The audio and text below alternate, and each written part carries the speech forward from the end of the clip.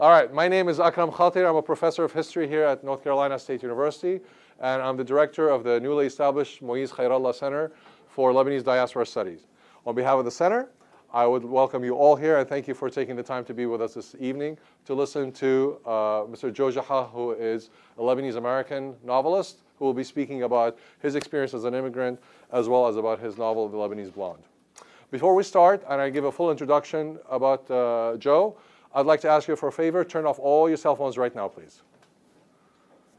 All electronics out of sight. No computers, no things like that, please. It's just out of respect that we are trying to have a community of conversation here, so those tend to be disruptive. Thank you so much for doing that. Second piece of information, bathrooms. If you need to use them, they're right here. But please don't come this way.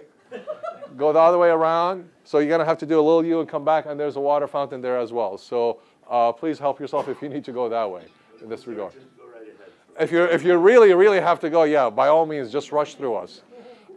Secondly, this event is being videotaped, but the only thing that you will see is the back of your head because the camera is up there and we're down here. So it will be posted on our website. So that's another piece of information that you should have. And for those who are in classes that are here because you really love learning, but also because you love extra credit, what I would ask for you is to wait after we're done. The event is about an hour and a half, 45 minutes talk, 45 minutes questions and answer. After the talk, those in my class and those in Ustaz Khatir's class who are taking Arabic, you're welcome to come up to us. We'll take your name, and yes, we will give you the extra credit. All right, so that's the bit on that. Yes?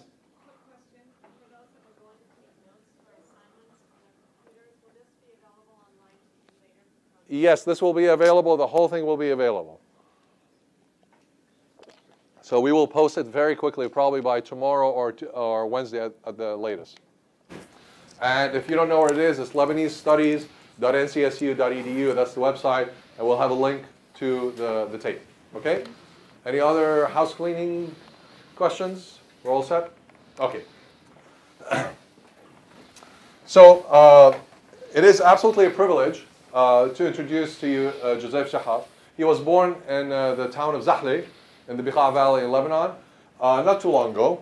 He was born in 1944, and he was brought here as a child to Toledo, Ohio, which was a big center for Lebanese immigration in the early part of the 20th century. I understand it's not so much anymore. He is a professor, or used to be anyway, at Iowa State University before he retired. He retired way too early. He's very young, and he retired 10 years ago. So I want to emulate him when I grow up. He's author of 2 books, Through and Through, Toledo Stories, and which is one of the first books of modern Arab-American fiction, and his most recent novel that was published in 2012, which is called Lebanese Blonde, and that's not about the hair, it's about Lebanese hashish, but that's another thing altogether. I understand it's very good, that's why they call it Lebanese Blonde. Anyway, he has also published poems, plays, essays, short fiction in periodicals and anthologies such as Esquire, Growing Up Ethnic in America, and the New York Times. Professor Geha graduated from the University of Toledo in 1968 with an MA in English. Before coming to Iowa State in 1977, he taught English and creative writing at Missouri State University, Bowling Green State University, and the University of Toledo. He was awarded a fellowship from the National Endowments for the Arts in 1988 and a Pushcart Prize in Fiction in 1990.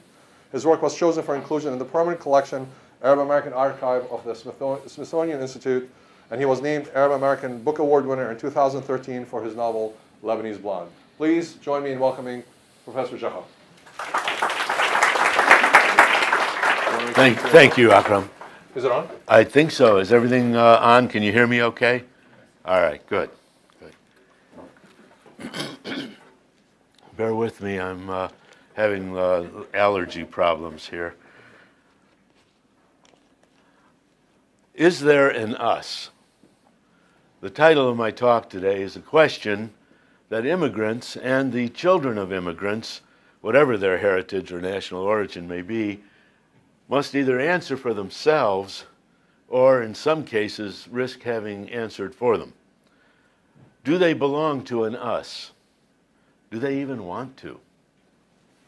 How do our answers apply to the age-old immigrant's dilemma, that choice between family and the loss of freedom on one hand, and on the other hand, freedom and the loneliness that accompanies it. One way that I can best explain this is, back in Iowa, a lot of my students came from small towns. They came to Ames, which was a town of 50,000, and to them it was the big city. It was really big. And in a way, they were having an immigrant's experience. In fact, one I remember standing on Duff Avenue, and there were just, Duff Avenue was nothing, just a couple of storefronts and street lights, and the guy was standing there looking. I heard him mutter to himself, "Look at all the lights. Look at all the lights." You know, and then I realized how dark it was where he came from.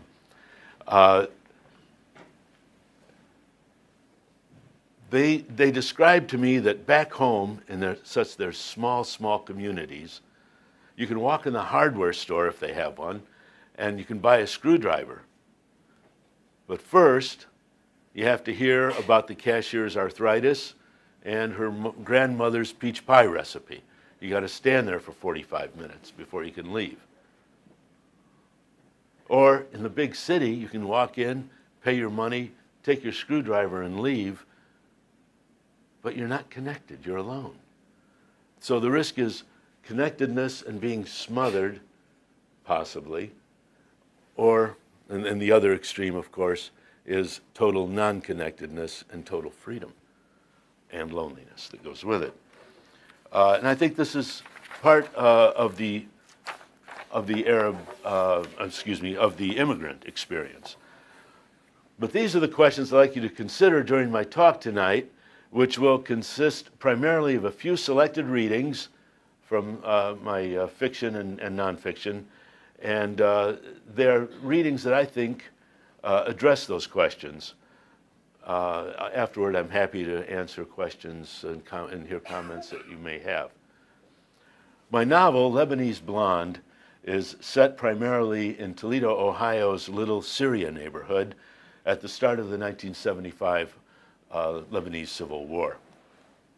It's a coming-of-age story blended with the often perplexing immigrant experience of adjusting to life in America. I have one character who is primarily the greenhorn to beat all greenhorns, who knows very little about this country but is determined to worm his way into it. And we have another one who is so young he needs a good dose of coming of age before he can face the world.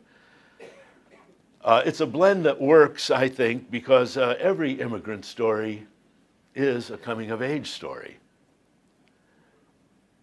When we say a young man or a woman comes of age, we mean they discover their place in life and they accept responsibility for where they came from and where they plan to go.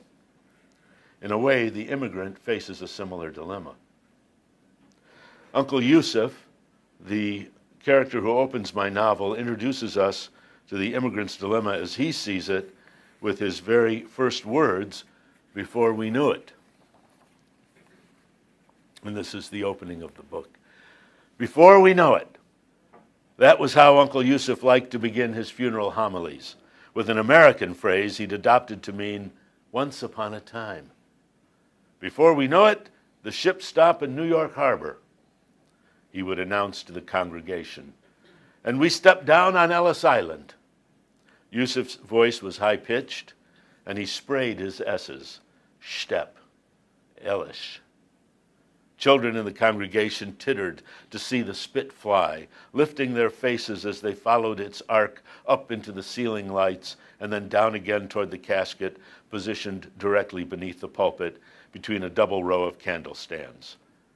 The casket was kept open during the homily, awaiting the final administering of ashes and holy water.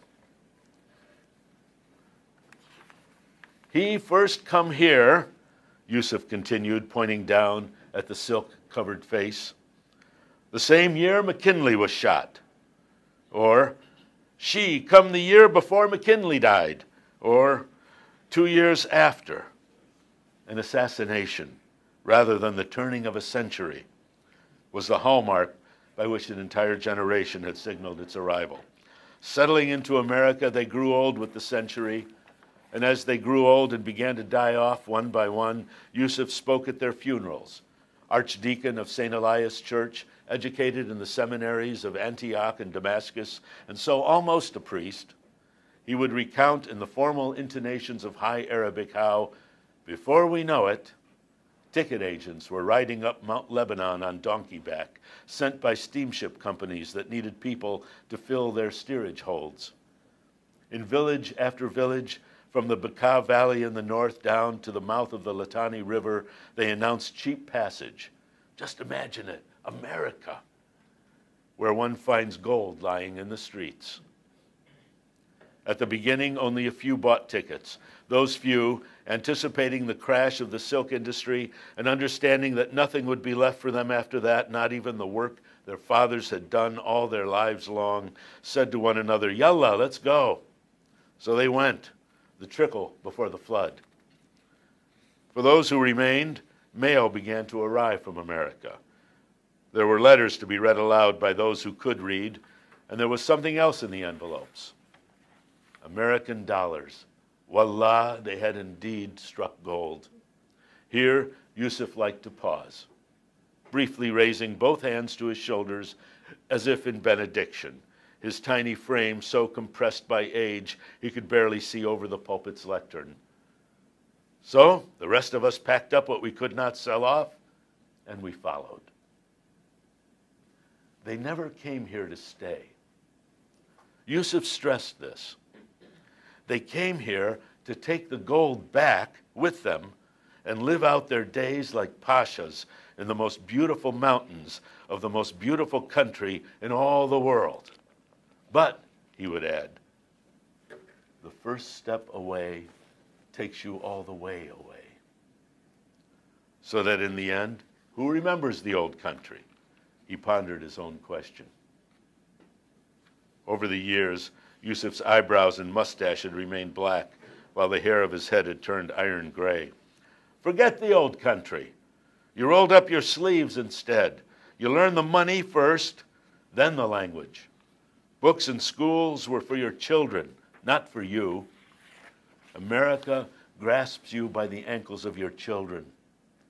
Here Yusuf would fall silent, wait for the high, piping echo of his own voice to fade. That trip back to the old country you were planning to take in 5 years, before you know it, 10 years. Before you know it, 15. Before you knew it, a 2-week chartered tour in the summer, excursion fare after your children had sold the store. With luck, you could make it back in time to die in the shadow of Mount Sanin, under the grape arbor of the village where your family name was born. But even that is not the end. No, in the end, your children will send for your body, have it boxed up, and brought back to America to be buried. Your dust, now American dust.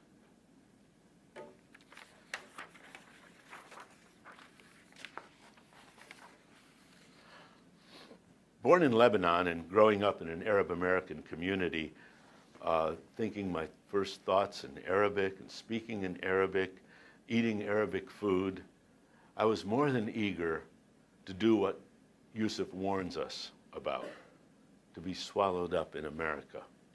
As a young man, I wanted to blend in and be seen not as Arab or Arab-American, but only as American.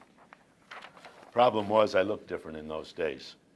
My olive skin was a way deeper olive than it is now, and I had a head full of very thick black curls, believe it or not. It's a picture of me with an afro that would scare anybody. And after I moved away to my first teaching job, first in Missouri and then in Iowa, strangers often felt compelled to ask me where I came from, because I sure didn't look like I came from around here. They were polite as could be, but I still resented their asking. I described this experience in an essay called Where I'm From Originally, which I wrote about my early years living in Iowa, back when I was a single father with 2 small daughters. One Sunday, I'd taken the girls to a carousel in a small town just north of Ames. They refurbished this enormous carousel, and I thought, well, I'll take the kids out for the afternoon. So the essay begins with this statement. You're not from around here, are you? The man had put it like a statement, but I recognized the question that was being implied. By that time, having lived around here for over a dozen years, I also knew that if I didn't answer as expected, I'd be leaving the door open for the outright questions that were certain to follow. Where are you from? And, no, but I mean where originally? Asked openly, I ought to add, in a friendly spirit. Even so, I wasn't used to it. I tried to answer with a simple smile. That's right, I said, and volunteered nothing more. I was just asking for trouble, of course. So, where are you from? I turned and faced the man fully now. Toledo, I told him, which I knew perfectly well wasn't at all what he was asking. He looked to be a nice sort, a youngish grandfather. Why was I being so contrary? All he was doing was making small talk. It was a sunny autumn day, and here we'd found ourselves, two adults among children, my daughters, his grandkids, on a line at a county fair carousel in Iowa. The white crispness of the short-sleeved shirt he had on, along with his hairless arms and clean, pink-tipped fingers, made me think maybe he was a dentist.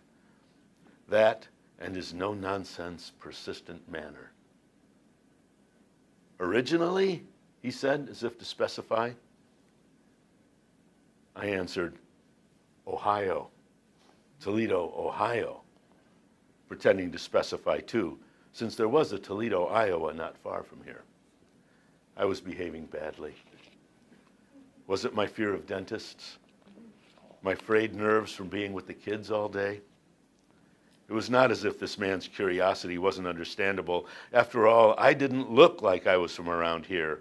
Here being a part of the country that was more familiar with a blonde, Scandinavian, Irish-German mix than with the olive skin and black curly hair common to people from Lebanon. Nor could he know that I'd heard the question a lot around here. Excuse me.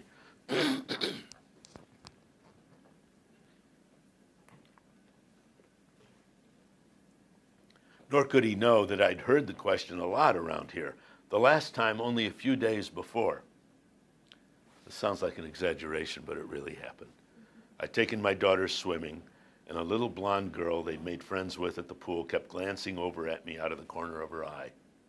I was in a bathing suit, and I'm fairly certain it was the body hair.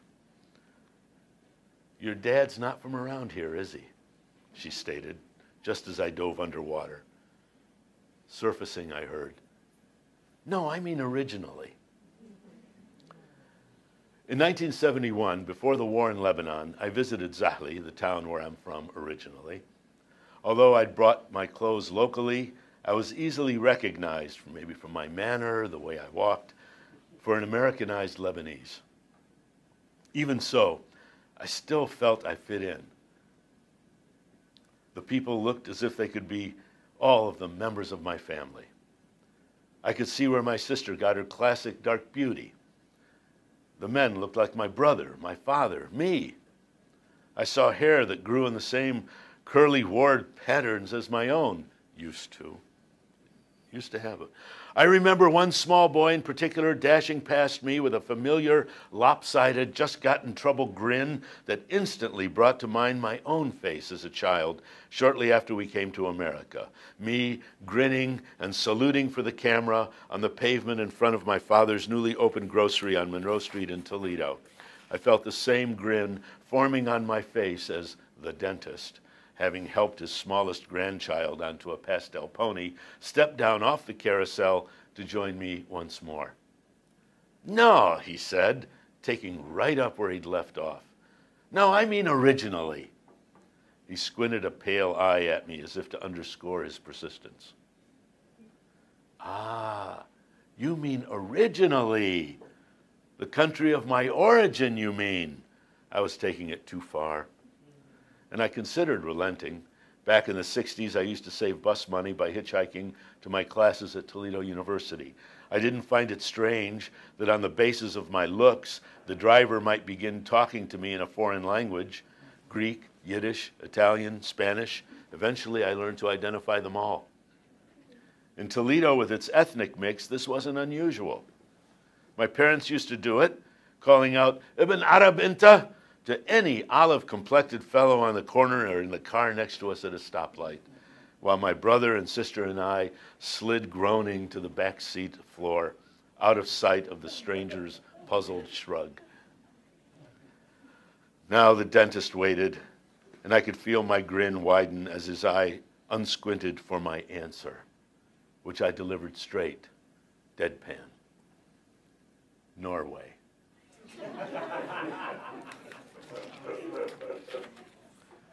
He didn't call me a liar. Instead, he simply nodded his head. This was Iowa, heaven in the movies. And not only are the people nice, they have a hard time believing anyone else is not nice. But being an Iowan myself after all these years, I couldn't leave him like this. Besides, Iowa's a small world. What if I needed dental work someday?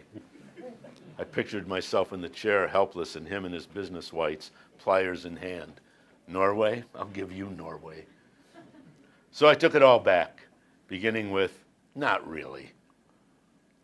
What I didn't tell him was that most of my life, child and adult, had been an attempted escape from my Arab roots, and that these innocent questions from dentists, from my daughter's playmates, were reminders that I hadn't yet blended in to the great American melting pot.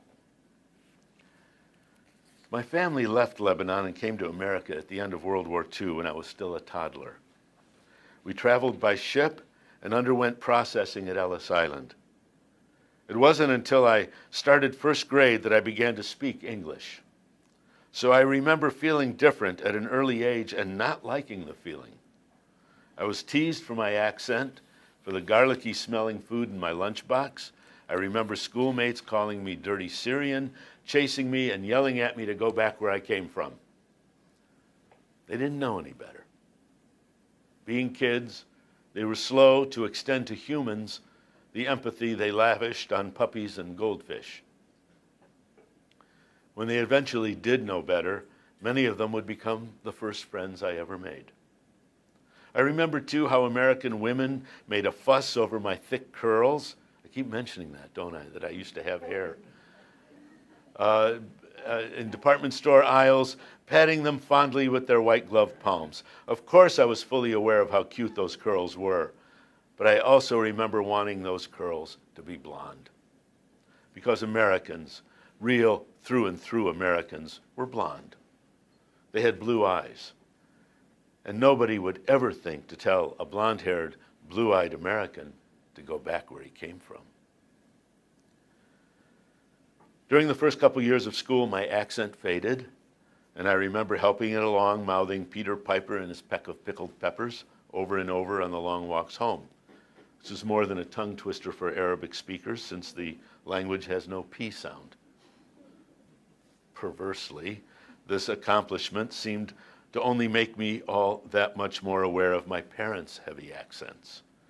Fixing a self-conscious gaze on my mother and father, I was ashamed at the way they haltingly massacred English in front of Americans who were, from my view, a very impatient finger-drumming lot.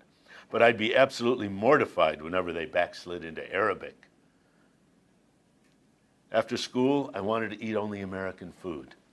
I insisted that my mother make hamburger for dinner. And she, being a good sport, not only gave it a try, she figured to do hamburger one better. And so what I ended up getting was more like lamb burger, with garlic and parsley and vinegary onions ground into it. Couldn't she see that I didn't want better than hamburger? What I wanted was not to be different.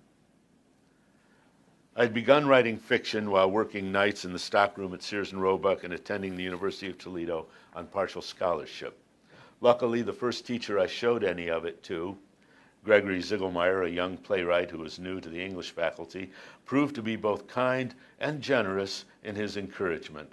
For my first course with him, he urged me to begin taking my writing seriously.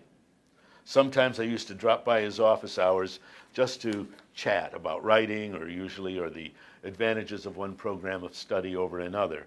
And because he seemed interested, I soon found myself telling him about my family, about my parents having had less than 3 years schooling between them, about my father being so superstitious he kept a piece of what he called the true cross wrapped in a bandage under his armpit. Looked like a little banana. I used that in the book. Claiming that if he lost it, he would lose all his luck. About my mother uttering startled blessings whenever I chuckled over something funny in a book. She never could understand how, outside of demonic possession, anyone staring at an inanimate object, a book, could suddenly be moved to laugh out loud. To her, it was because she didn't read. It would be like looking at a piece of wood and suddenly laughing. She'd start saying blessings on me because she was afraid I was being possessed by that piece of wood. It was a strange upbringing, I'll tell you. Turns you into a writer, I'll tell you that. Another time I told him the story of how my father had tricked the steamship officials when my sister came down with typhoid the day before we were scheduled to sail from Beirut, rouging her fever yellow face and tickling her to alertness as we ascended the gangplank. And about how my whole family got stuck on an escalator. That was an awful experience. In our first days here, the stairs in America just wouldn't stay still. We got processed through Ellis Island because my father had sneaked her through with typhoid fever, and they discovered it on board ship. And then the entire ship sat in quarantine at Ellis Island for 2 weeks. A lot of people did not like us. And the childless Jewish couple who adopted our family. The trip to the art museum where we were told they have pictures on the walls and music that ended up with us listening to piped music on the lawn of a gas station that was celebrating a grand opening, its plate glass windows painted with cartoon characters. My mom thought it was the museum. My teacher enjoyed these stories, and I had to admit that I liked telling them. So why, he wanted to know, wasn't he seeing any of this in my writing? Taking my writing seriously meant, of course, taking my experience seriously too, including my immigrant heritage.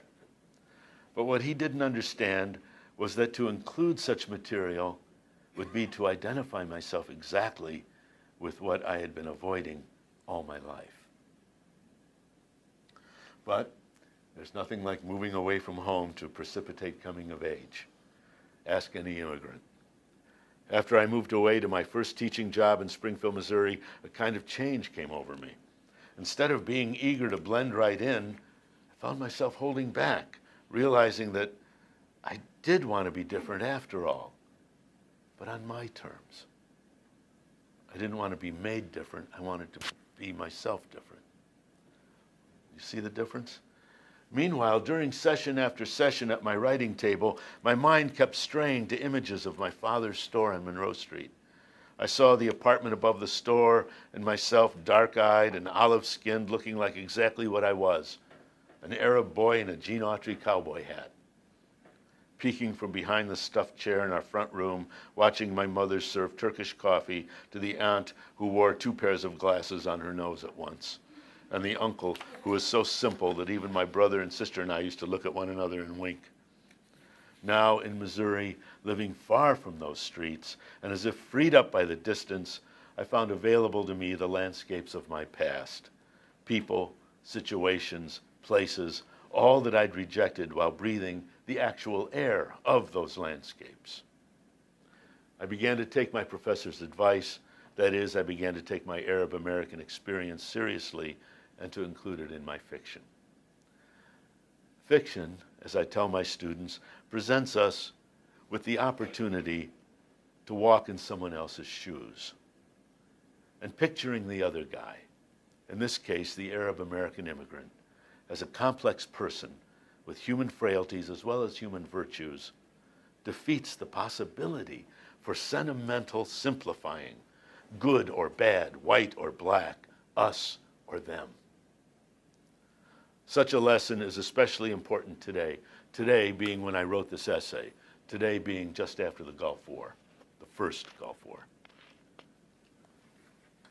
Such a lesson is especially important today when the politically hot Middle East has turned even hotter, when Arab American businesses are fired upon and torched, and college-educated students in Ames, Iowa, chant "Death to all Arabs" out their dorm windows. These feelings are understandable. It's difficult not to get carried away at the sight of classmates and neighbors marching off in desert camouflage. And yet, all Arabs includes me, includes my daughters. And words alone can do damage. To say that gunmen and arsonists don't know any better may or may not be stating the obvious. But the chanting students, as understandable as their feelings are, and despite their college educations, I must conclude that they too simply don't know any better. Just as I had to conclude years ago when I was mocked for speaking with an accent and thinking my thoughts in another language. Those students, smart as they are, need to get out of their own shoes for a while. Reading stories can help them to do that. Most fiction, if it's any good at all, asks that the reader use at least some measure of empathy, that particularly human faculty whereby one can appreciate what an experience must feel like for someone else. The reluctance to feel empathy can express itself in intolerance for the unfamiliar, in self-preoccupation and narcissism. At the very least, it hinders maturation. It's children who stomp on anthills, the emotionally stunted who douse cats in gasoline. Empathy, on the other hand, has a maturing effect and leads us into the world. I make an appeal to that empathy as well as to a larger sense of us in this selection from Lebanese Blonde, which I will find right here. This excerpt addresses the "is there an us" question most directly. It takes place after a Sunday dinner. The extended family is watching a 60 Minutes program about the war escalating in Beirut. Remember, this is 1975. Excuse me. As the camera begins showing some of the child victims, a phone call interrupts. It's the hospital. Uncle Waxy, who's the main character, one of the main characters, has regained consciousness. He'd been sick, and everybody rushes for cars to go to the hospital. Our two main characters, Aboudi and Samir, are in the car driving. Samir's driving, and in the back seat are three of the older ladies, Waxy's wife, and Samir's mother is one of them. "Listen, Bud," Sam said, "what we just saw on TV, those car bombs, one of them went off in the Hamra district, close to the American embassy. The announcer said the State Department's already begun tightening travel restriction to Lebanon." So you think something like that isn't going to cause a serious hitch? What they're doing is setting up a plan to smuggle in hashish from Lebanon. In the back seat, the women had gone totally silent with listening.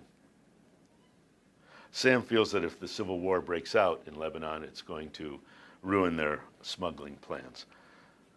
"Not us," Aboudi waved away the very idea. "It's not in our blood." What's that supposed to mean? We're business people. Look at Beirut, built on international banking. Look at our history. Overseas traders, merchants, way back before Bible times even. Sam thought he heard a grunt of approval from the back seat. "So what?" he said. So look at the news we're seeing now, and not that State Department crap. I mean news from the street. Some poor chump's grocery store gets blown to bits, and 2 days later, he's selling melons out of a pushcart, and he's turning a profit. They're business people over there, cuz, and business people don't let things stay bad, not for long anyway. Unless the war itself happens to be the business. What's that supposed to mean? Come on, Aboudi, don't you think somebody's got to be making money off all this? We are peaceful beebles. Aunt Afifi couldn't resist adding her 2 cents. In the rear view, Sam could see her adjusting the volume knob on the listening device hanging at her bosom. I had an aunt who did. She was deaf, and the one went in the ear, and the other thing was hanging here. So when she talked on the phone, she'd hold the receiver like this. It's the funniest thing in the world, especially if you're 4 years old. Just to see that. That's right, Auntie, Aboudi said. We are peaceful people. But now Sam's mother also piped up, asserting in Arabic that most truly we are a peaceful people, and therefore we can hold up our heads to anyone. I suppose so, Ma, Sam said. Aboudi smirked, gave him a little nudge with his elbow. The 2 women began a running commentary while Aunt Najla, seated between them, nodded in agreement and softly uttered Arabic encouragements. We are a lawful people. Na'am. We are honorable. Ma'loom. We don't do it the shooting and the blowing up. Mazboot. No, this the other peoples do, not us. Other people, Sam glanced up into the rear view. Like who? His mother was ready with an answer, and she smiled. Irish, she said. They're on CBS every day, Irish, not us. Okay, not us. There is no us, Sam used to think, listening to Uncle Yusuf excuse me, go on and on about this small country at the great crossroads of East and West that had been repeatedly invaded over thousands of years by anybody and everybody, from Egyptians to Macedonians, from Mongols to Turks to European crusaders. Australians, too, and French Senegalese, Yusuf would hasten to add, recounting how the people of this small country were once natural sailors and pioneers, how they had founded Carthage and Syracuse, colonies on Malta and the coast of France and Spain, and some claimed beyond the Mediterranean, how they circled Africa and even touched, Yusuf firmly asserted, the coast of America 2,000 years before Columbus. Us who, Sam had concluded. No such thing. Not after all those years and all that mixing. How could there be an us? And yet there is an us. Sam had recognized it this evening, watching those television children stacked in death against a wall, their dark eyes like the dark eyes of his nephews and nieces, of his own eyes in the old photographs, the whorled curls of their hair like his own hair, the same golden skin, those little white teeth that should be smiling. Oh yes, there is an us.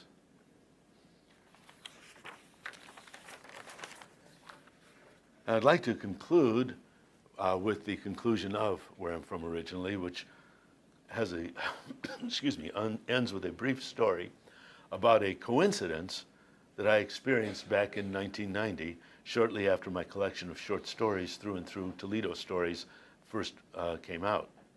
I was invited to give a reading at a bookstore in St. Paul, Minnesota. I'd never been to the Twin Cities before in my life, and I knew no one from there. So I was quite surprised when a total stranger, an older woman, she had a cane and she walked very slowly, from the audience, approached me afterward with a familiar, "Hello, Mr. Geha," giving my last name its Arabic pronunciation. What really floored me, though, was her adding, "You're one of Elias's boys, aren't you? The littler one they called Zuzu." I hadn't heard myself called Zuzu, the Arabic diminutive for Yusuf, since I was 5 years old. Entering first grade, I remember how I'd insisted that even at home I be called Joe, an American name. It was a shock hearing the first name of my childhood pronounced by a total stranger. who, of course, turned out not to be a stranger at all, of course, but a distant cousin who used to visit Toledo regularly years ago, and she remembered my family when we first arrived in America. So now, in a city where I knew no one, I found it was ironically my turn to be asking the question, where did you come from? Here. No, I mean originally. Honest to God, this was the conversation that happened. Originally, she replied, I was born in St. Paul, a mile from this spot. I've lived here all my life. Here looked blonder than Iowa and Missouri put together. The odd thing was, the more we chatted, the more it began to make sense. Why couldn't she be one of my people as well as from around here, originally? Why not indeed? After all, who said America must be a melting pot into which we drain and disappear? The 19th century, that's who. The great melting pot has always been a 19th century notion, and I'd just as soon it stayed there along with the know-nothings and manifest destiny. I prefer instead an image I'd come across more and more in recent years, that of the mosaic, the American mosaic. Common sense tells us that the American immigrant experience resulted not from melting down the uniqueness in each separate one of us, but from arranging those pieces and joining them together toward the design of a more complex picture, one that makes use of differences to create richness and power and harmony, the achievement of which is the promise of Ellis Island, and in the stories I've written, the struggle for which is what America is all about. Thank you.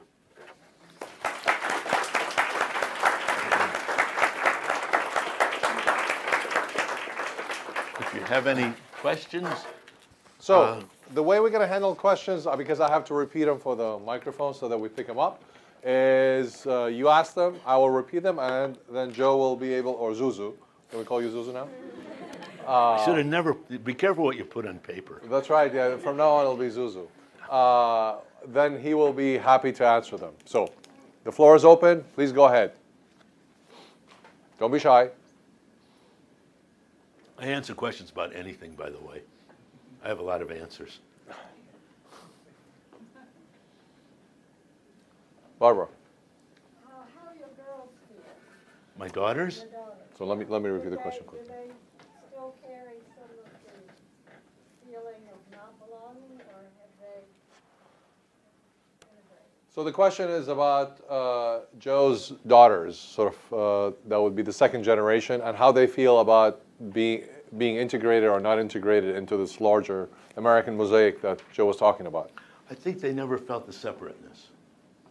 I think they always felt they always belonged in every room they ever walked into, for one thing. But the way they feel, I would say, is that they're proud of their heritage, and they one of my daughters has taken up Lebanese cooking and was very seriously. And that's sort of what's left from the culture, you know, is the music and the food. The language goes right away. But no, they're proud. They're proud of who they are, and that pleases me no end. Yes. Do you still get asked where you're from originally? So the question is, does Joe still get asked where he's from originally? When I had hair, We're going to get you a wig at this point, Joe. really. No, actually, you asked me today where I was from originally, but that's a question everybody gets asked. No, I meant from we're in Lebanon. I knew you were. I know. No, not so much anymore. But I've turned white here on you. Other And questions? when people ask, they always meant it in the most, it was just an honest question. It wasn't a one to distance me, or they didn't. At least I don't believe they felt they were doing that. Yes. What advice would you give to immigrants in today's American society compared to the American society to when you immigrated So the question is, what advice would Joe give, or sort of insight give, to immigrants who are coming in today to America instead of the generation that Joe came with? I would give very little advice because their experience, I think, is so different from mine. The generation is very different. I can only experience what it feels to be strange in the way that I was experiencing how it was to be a stranger. As terms of advice, you know, of course, always the whole sense of people aren't really, people are more curious than they're mean, you know. They just want to know, you know. I think giving advice to people who have had different experiences from mine is kind of shaky ground anyway, but, you know, beyond the general, you know, patience and that kind of a thing. But keep your sense of humor and don't lose who you are, you know, because the culture really does, I think, want to take us and make us into a homogeneous blend. But the nice thing about being an immigrant, one of the nice things, is that, yeah, America changes you, but you change America. America looks different from us because of us, you know. Look at the restaurants, you know. Things, we come and we change things too. You know, we sell you Hager slacks, you know. It's a two-way street, and I think it's really wrong to forget that. But that's a good question. I just hesitate giving advice to people who have probably experienced a heck of a lot more than I ever did. All the way in the back. Would you say that you appreciate how your experiences and your journey, how things just played out, or would you have rather your experiences took a different direction? I couldn't hear that. So the question is whether Joe would have preferred a different set of experiences than those questioning him always about his place within American society, or was he, in the end, in a way, satisfied that those experiences, in essence, made him who he is? I assume that's... if that's your question,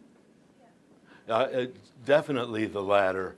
I think you are who you are because of what you go through and how you approach it and what you take away from it. So I'd be somebody else, you know.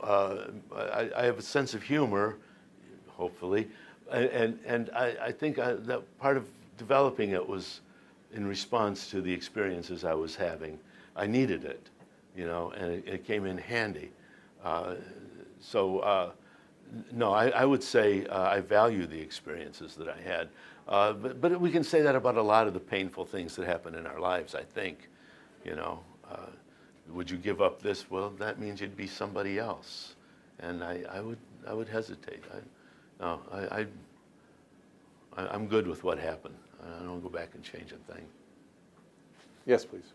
When you first immigrated to the U.S., what made you feel the need to, or why were you so ready to give up your Arab roots? So the question is, when Joe first immigrated as a child to the United States, what made him so ready to give up his Arab roots or Lebanese background? I felt hypersensitive to being different, and it was really my problem. It really wasn't the culture's problem. It was mine, and my problem was that I was so sensitive that I just wanted to not be noticed for these particular things. I used to think that I used to think that Arabic was a secret language that my parents had made up, so that when we went to the store, the department store, and they would say to each other, "Look at the nose on this one," in Arabic.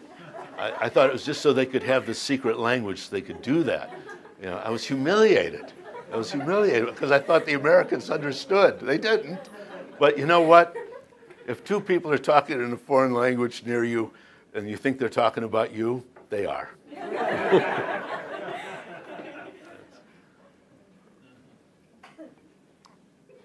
All the way in the back, yes. How do you feel about Arabic now? So the question is, how does Joe feel about Arabic today as a language? As a language, I wish I knew more of it. I wish I hadn't lost as much as I did. When I was 26 years old, I went back to Lebanon for a visit. And I told Akram this story that I hadn't used my Arabic in such a long time. I stopped essentially when I was 5, 6 years old, and started, except at home, and we developed what was known as kitchen Arabic, which is, you know, instead of su'ul siyara, which means drive the car, I was saying things like darr fil car, you know, making it sound, talking English, but making it sound like you're talking Arabic. It's called kitchen Arabic, but which is the title of a cookbook I'm going to write. I'm in the process, actually, of writing. But anyway, where was I? I get lost sometimes. You were in Zahle. Oh, yes. I went back to the old country, and I have relatives in Damascus. Now, my relatives in Zahle could speak enough English, and we communicated very well.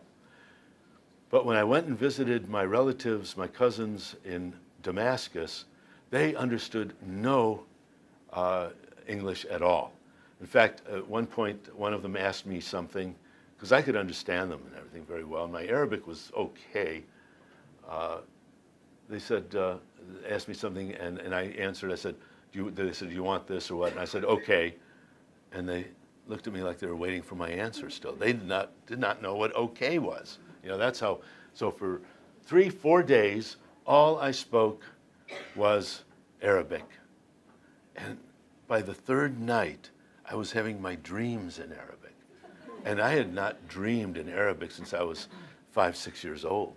So it came back to me. I was, and of course, since then, I've lost it again. But one of the nice things about that trip was I was able to expand my Arabic vocabulary, because until then, it stopped at around age 5. You know, and you can't do a lot with pee-pee, poo-poo, because, you know, a lot of baby words for things, you know. I was glad to learn the real. I would like to jump in just to expand a little bit on what Joe said and back to the question you asked about why would somebody want to move away. I mean, you have to also remember that in that time period, the image of the Arab, just it is today, was fairly negative. If you look at Hollywood, if you look at popular media, if you look at any aspect of how Arabs were portrayed, this goes back to the 19th century, by the way, all the way into the 20th century. The first Arab movie was called The Sheikh in English, or The Sheikh, with Valentino, who was actually Italian-American, portraying this lecherous, Arab man whose only thing is to go after white women to basically seduce them and rape them.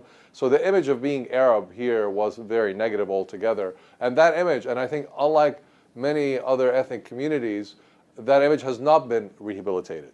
In other words, it continues for over a century to be fairly negative, fed, of course, by what happens in the Middle East. So, and if you listen to how Arabic is used in film, which would be the only encounter that people would have had with Arabic at the level of mass media, it was a language that sounded like dogs barking. It was not a language of 2,000 years of civilization. It was not a language of poetry, of philosophy, of science, of rationality, of joy, of hope. It was a language of violence and terrorism, as we call it now. And so I think it's not terribly surprising that people moved away from that in that regard. And so I think that's the milieu in which Joe and many other early immigrants found themselves in. I mean, I don't mean to imply that's his experience. The early immigrants were mostly Christian Lebanese, and it was very important to the Christian Lebanese to assimilate. My father did not want us to live right in the Arab-American community in Toledo. He wanted us to speak English at home as soon as we could. He encouraged us to go to the movies and listen to the radio, because television was still in its infancy at that time, but to keep the radio on all the time, because he wanted us to blend in, and that was part of that drive as well. Other questions? Yes? In what ways did the Christian Lebanese community differ from the Muslim Lebanese community, and did the civil war in Lebanon cause any differences in that? So the question is about the difference between in the experiences of Christian Lebanese and Muslim Lebanese, or as they were called, by the way, then Syrians in general, who are immigrated early on in the 20th century. I assume you're talking about the early period. Was there a difference in the experiences, and did the war in Lebanon in 1975, which lasted for about 15 years, till 1990. Did that have an impact on how the two different religious communities dealt with that, or with a sense of identity? The Christians were first. They came. They started coming. Well, I should say the majority of the immigrants were Christian, starting in, say, the 1890s, moving on up to the Quota Act in the early 20s.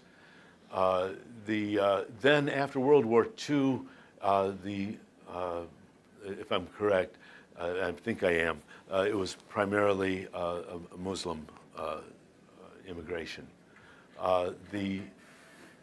Did we feel different about them? Is that what you're, the war in Lebanon? Do you think it means, that we have, like, I have resentment against the, okay, I'm sorry, I don't understand the question.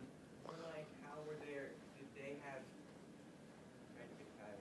No, certain experiences different, did that community react differently to them?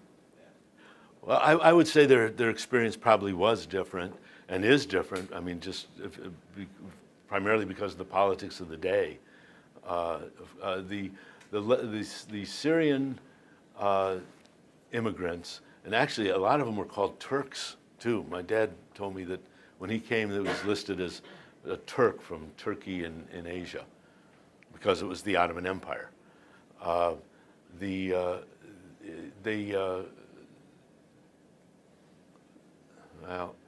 I lost the question. I'm sorry. So perhaps I can jump in just for a little clarification.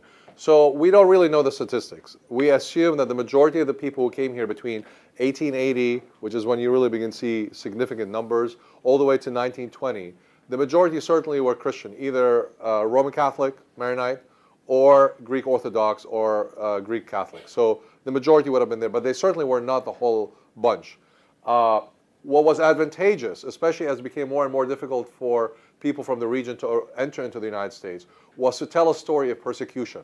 So like most of the folks would get on a boat in Beirut, arrive in southern France in Marseille. There they would tell them, look, when you arrive in Ellis Island, say that the Muslims are persecuting you, right? Although the reality is, historically speaking, that was not the case, but that was a story, to the point where those who were Muslim would say the Muslims are persecuting us, right? So the identity of being Muslim in America was very limited because of the concentrations. The two places where we see significant concentrations were Detroit, because of the Ford factory. So you see a significant number of Muslims there. In fact, that's the first mosque in America was built there. And then, believe it or not, in North Dakota, because homesteading.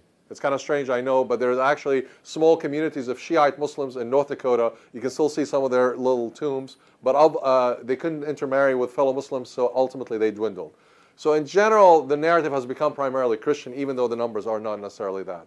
After 67, there's another wave. That's when 1965, there's an Immigration Act that opens up. We get rid of the quota system and opens up the immigration. All of a sudden, you see a lot more coming in into the United States, primarily, this, as Joe was saying, primarily Muslim. And the relationships are very complex. It's very difficult to summarize them. It depends upon where people ended up. Sometimes they mix, sometimes they don't. Sometimes the tensions of politics in the Middle East come across. Sometimes people try to overcome them. So I think it really depended upon the community itself. I mean, in a place like Raleigh, I think you would find there's a lot of much more intermixing than in some other places, perhaps, like Charlotte. I don't know, but I mean, places like that.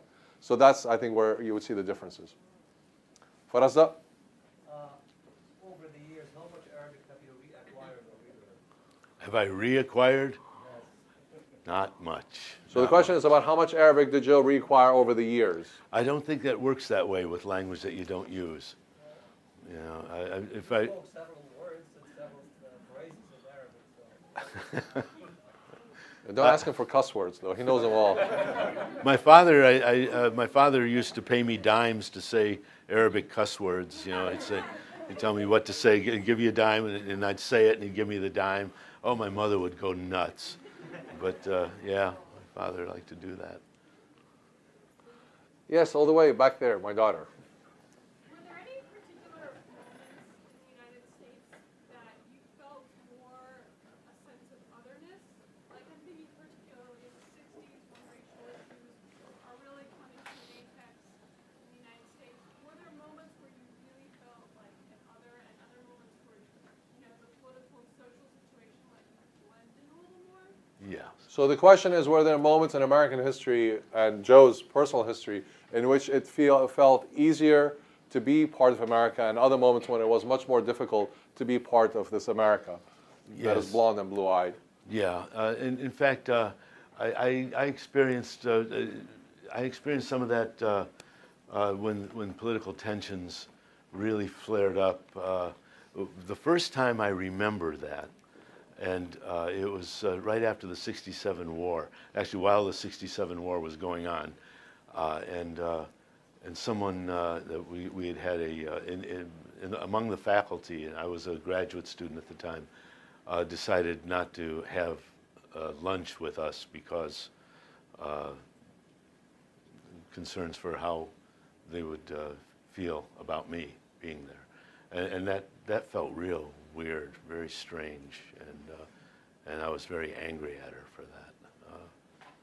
Yeah, so it has happened, but it was not the majority of my experience at all. I mean, I think you would probably guess that in later times, especially after 9/11, the experience of Arab Americans has become much more tense, of course. And so, I mean, there are these crisis moments in the Middle East that do feed into what it means to be, you know, an Arab American within the United States, or a Muslim American for that matter. Well, also it depends on the America you're in. In Ames, Iowa, you don't hear it as plainly as you do in, say, more blue-collar areas where certain attitudes are expressed more bluntly. Yeah. Yeah. All the way at the back.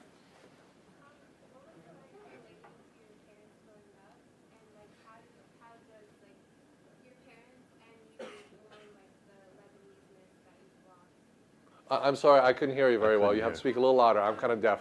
How did you relate to your parents growing up, and how do you mourn, and how do your parents mourn the Lebaneseness that you've lost? So the question is how you related to your parents growing up, and how did they maintain a sense of Lebanese identity? Is that the? How did they mourn like the loss of Lebanese identity? Oh, okay. And how did they mourn? Okay, sure. They didn't think very much about things, you know. They weren't reflective. They were more the kind who stood around and said, "Well, what happened? You know, did somebody turn the lights out?" They wouldn't look at it like that.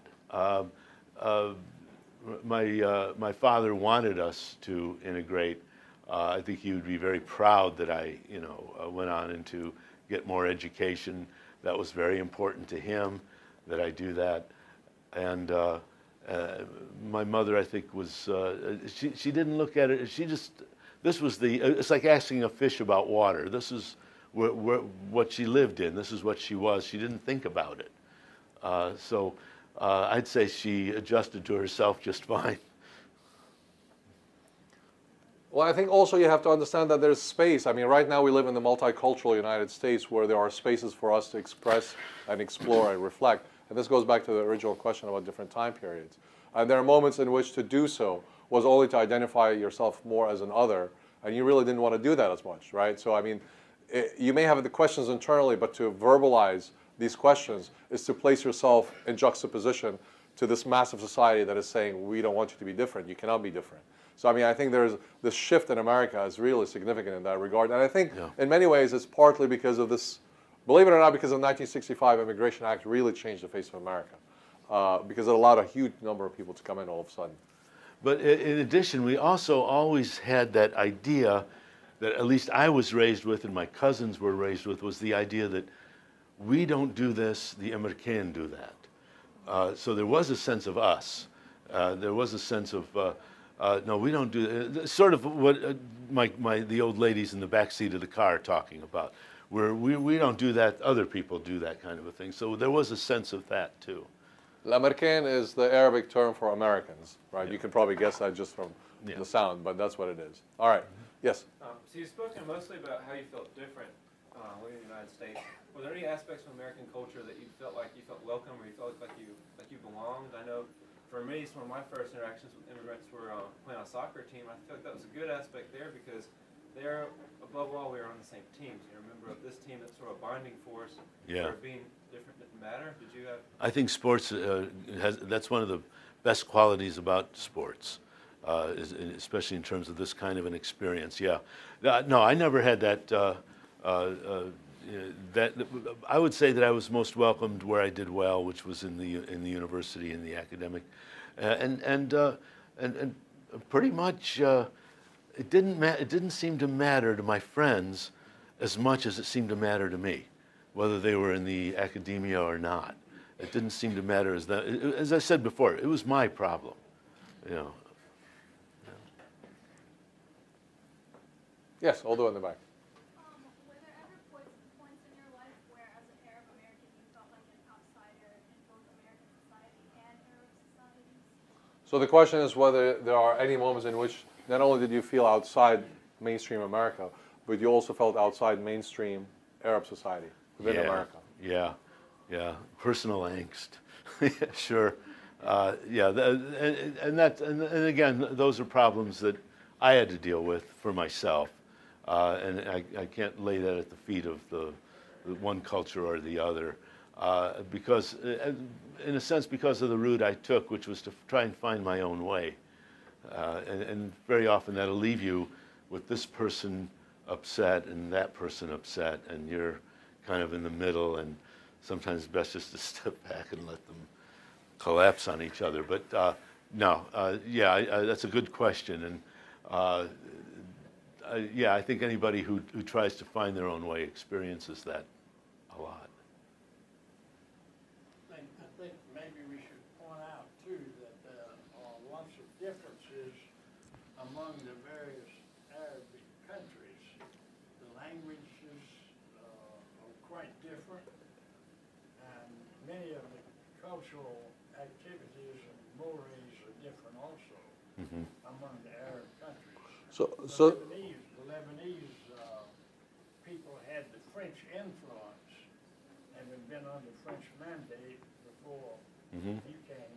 Yeah, from 1919. That had some influence on the people who came to America because they had some Western ideas, many of them because of the French influence. So the point that's being made is that the Arab world is not a singular entity. So if you go to a place like Morocco, then you go to a place like Lebanon, then you go to a place like Kuwait, there are fairly vast differences in terms of the culture and even the language and what have you. And the point also was that Lebanon becomes a mandate. The reality is, though, that most of the immigrants who come here come before the mandate. So the French had no influence on them whatsoever. And most of the immigrants come from villages where the French had very little, if any, influences. There is no doubt in the 19th century, the French missionary schools and some American missionary schools do that, but the majority of the immigrants were farmers. And as such, as Joe was indicating about his family, they really were not westernized in any real sense, per se. So when they arrive here, they arrive very much as folks coming off the village. Now, those who come after 1967, the second wave, yes, I think they're much more exposed. Their language, their culture, their understanding of the West is much more common. That's very true. Wait, go ahead. When you started incorporating your personal experiences in writing, where did you find yourself starting from, and what did you find yourself wanting to communicate in your fiction specifically? So the question is, when Joe first started sort of placing himself within the narrative of his stories and his novels, where did he start? Where did this process start of sort of identifying who he is as a character and putting himself into the story? I can tell you exactly. That's a very good question. I had, as I said in my essay, been trying to distance myself from all that. And then when I physically distanced myself from all that, I suddenly began to want to cook certain things and you know, to have certain tastes. And it all began to mean so much more to me. And then suddenly I would have these memories that would come to me about my father's grocery store. Sometimes I'd see it in dreams, and it really meant something to me. And so I started writing about that, really just describing the street. And suddenly I found that, oh, I do want to talk about this. So it's sort of, I went by feel, and I went, when it felt good, I went there, you know. And I think that's probably advice for any kind of writing, you know. When it feels like it's answering something, it's good for, go that way. Gary? Your presentation of the character who asked you where you're from originally is gentle. Yeah. Did you struggle with that? Were you tempted to lampoon or skewer him? Oh, I have to watch that. Yeah. You can, and it's easy to do, but in all fairness, he wasn't deserving of that. He did not put himself in my shoes to think that I may have been asked that so many times, because obviously a guy who looked like I did back then would have been asked that so many times.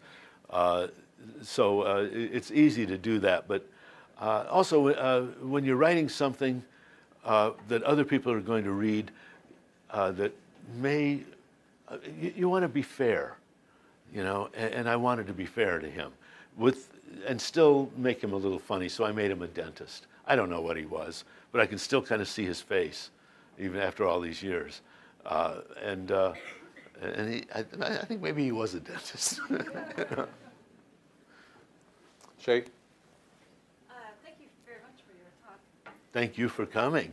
And I was wondering, going back to one of the first stories that you told about the bus driver and the varieties of communities that were in Toledo, and if, when growing up, you experienced any commonalities with other, say, immigrant children from other areas, and what you would think, what sort of the similarities and perhaps the distinctive aspect of being an Arab immigrant. So the question is, Shay was asking about that one episode that Joe mentioned about getting on the bus in Toledo and contrasting it with Ames, Iowa, in which on that bus you will hear, in essence, the United Nations in terms of the people coming from all sorts of places. And so her question is, the whole talk was really about placing himself vis-a-vis the larger mainstream white America. Did he ever sort of place himself within other ethnic communities, Italians, Jewish communities, Polish, and does that create a sense of identity that's different than mainstream white America? Yeah, I was very drawn to when someone would recognize or discover or share some aspect of a cultural heritage that was different than mine. For some reason, I'm very interested in that, because when you've been through something, you want to know, how was it for you? This is how it was for me. Yeah, I have a friend who's Greek, you know, and we have the same words for a lot of things, in food-wise anyway. And he had a grandmother who, he told me a story about something she did, and I wrote it down word for word and published it. It was such a Lebanese story, but he was Greek. And it was, and then my Uncle Louis ran a grocery store right between the Arab community and the Polish community, and he made the best kielbasa in the city. People would come from all over because he had a good recipe from someone who knew what they were doing. So yeah, we shared a lot, and I'm drawn to it personally because I know what my experience was. I'd like to know what someone else, you know, how was it for you, you know? And I think that's one of the draws of fiction, you know, that it tells us I had a feeling, I had an experience, and then, you know, it's not just you. It kind of breaks through the loneliness, and you can, you know, realize that there are others who share this, and as I said before, that expands your sense of empathy. You know, I know what it's like to hurt. Gee, it must feel like that for somebody else, you know? Or to feel joy. So I think we will conclude here with this last question. Thank you so much for being with us tonight. I'm sure Joe would take your individual questions. Also, there are copies of his books if you'd like him to autograph it. I'm sure he would like to do it for $20. I'll write anything you want. Yeah, that's right. Anything you want. So thank you again for being with us tonight. We really appreciate it, and we hope you enjoyed it, and we'll see you again soon. And Be safe as you travel. And wait, you were a terrific audience, a really terrific audience. Thank you. Thank you. And my students, Joe.